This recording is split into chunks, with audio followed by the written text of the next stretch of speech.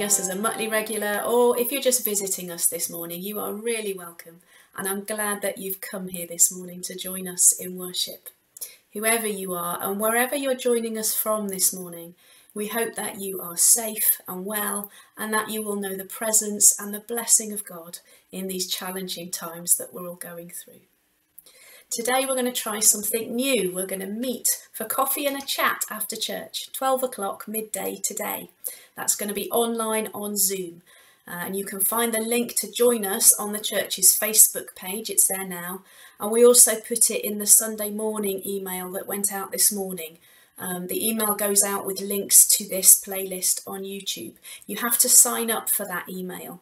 But if you find that the YouTube playlist doesn't play as smoothly as you'd like, please email Tim Provost so you can receive his Sunday morning email. Because if you access the service directly through the link in that email, it should all play much better for you, and it should all work automatically and play smoothly.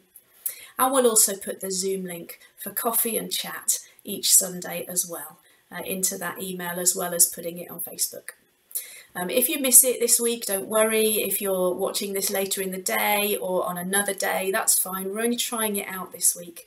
But for the next few weeks at 12 o'clock midday each Sunday, there'll be the chance to just bring your own tea and coffee and just get together for a bit of a chat and a catch up. We're going to use the breakout rooms on Zoom a bit so that we can chat in smaller groups just for about 10 minutes at a time, and then we'll come back to the main group again. It would be lovely to see you. It was lovely to see lots of you last week at the online communion that we did. It was just lovely to see people's faces and be able to chat a bit. You don't have to be a Mutley regular to come. We'd love to see you, whoever you are. We'd love to meet you and get to know you a bit. We have to just support each other in these times, don't we? And be there for each other and be able to just chat and say how we're doing and how we're feeling. So everyone is welcome. It'll just be for a short time of seeing each other and chat, 12 o'clock on Zoom, probably till about 12:30 or so.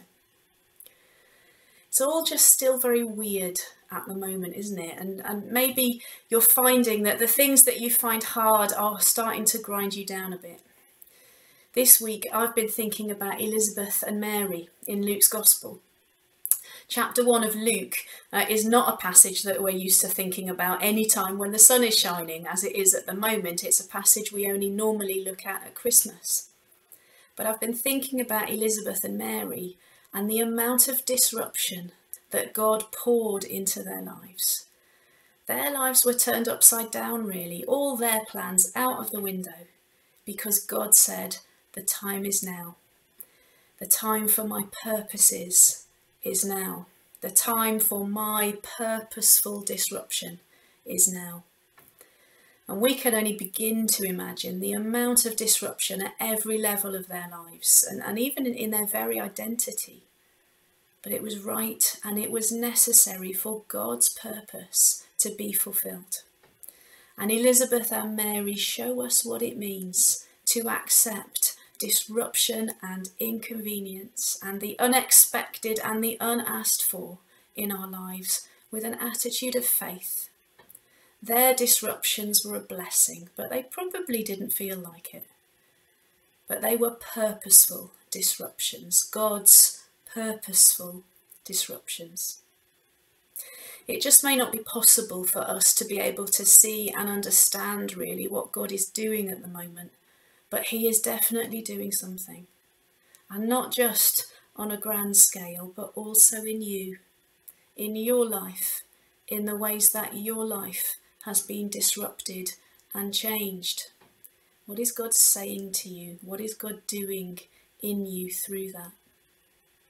We need eyes of faith to be able to believe that although we can't see or understand what he's doing, we can believe and trust that he is at work and it's for our good.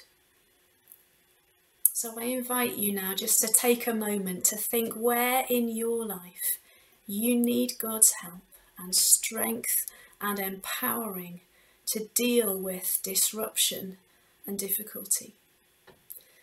Ask him to show you that he is at work and to give you what you need to hold on and to see it through. And maybe think about in what way the disruption may be purposeful and could be a means of blessing for you.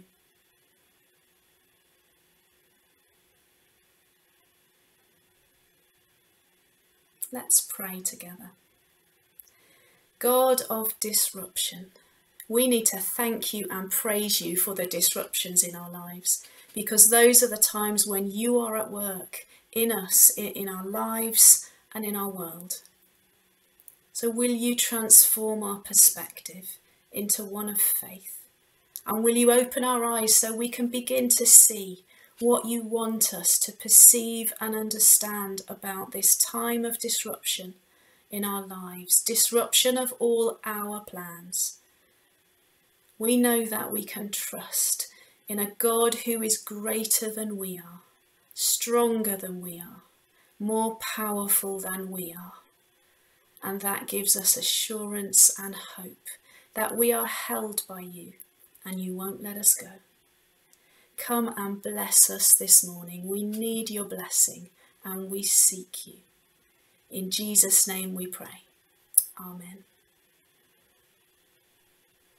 A couple of songs now, both of them speaking of our God of compassion, who understands our challenges and difficulties and troubles and is present with us in them.